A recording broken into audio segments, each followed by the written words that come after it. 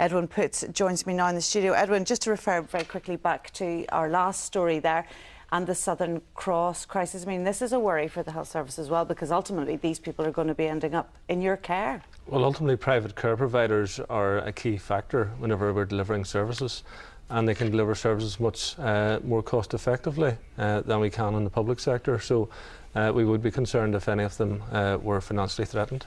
Well, you've spoken today about making cuts, and it means job losses. How many are we talking about? Well, we're not looking at job losses per se. What we're looking at is carrying out our services more efficiently and driving up productivity within the health service. And that will look at what hospitals are offering elective services as opposed to emergency services, how we can segregate those issues so we can get better outcomes, more operations taking place earlier without being interrupted by emergency operations and so forth. And it will mean a reduction of hospital beds in some circumstances, more care carried out at the primary sector and more carried out by the community sector. Well, frontline medical staff that you're talking about would already say that they are going at full tilt. How are you going to balance this, and if you're talking about getting productivity up again? Well, we're just after talking about a nursing home there. Nursing homes provide the same level of care very often as hospitals for about a quarter of the cost. So we do need to be looking at how we can use that sector.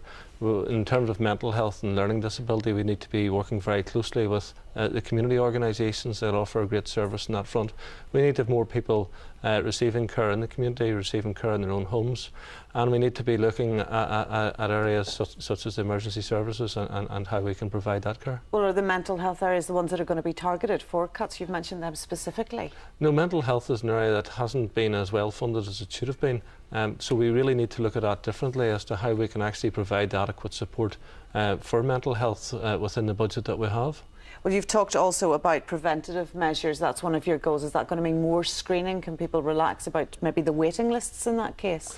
We're really looking and going to encourage people to live healthier lifestyles, incorporate it with more screening and more intervention where that is required at an early point before it gets too late for some people. Edwin Poots, Minister for Health, thanks for joining us.